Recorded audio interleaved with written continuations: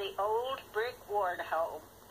There once was a brick home known as the Ward House, sitting proudly along the old National Trail, then sadly forsaken and just sort of run down, no more happiness to entail. Oh, how fond echoes once rustled those rafters.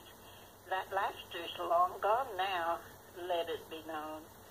Oh, wait now, give a listening ear, friend. Might that sweet music drifting down from the parlor, pealing out from an old gramophone?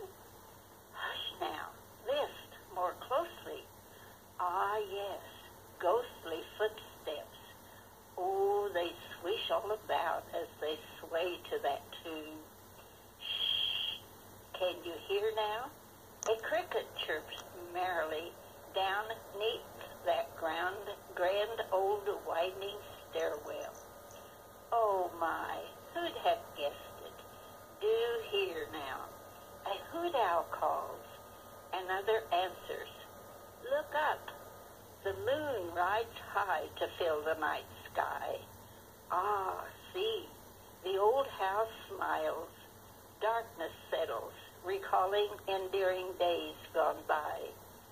Of a growing family of 10 children, one just a baby, another nearby, playing neath the 4 tall old pine trees, oblivious to the dear mother's cry.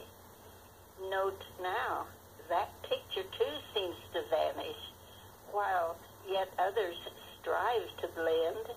Alas, that old adage seems ever present. One cannot go home again. But in my mind's eye, we're still in our childhood playing house and make-believe, chasing fireflies in the twilight. No time now to mourn or grieve, for darkness settles and surrounds me. Back to the present I must flee. But all those nostalgic journeys back there, no one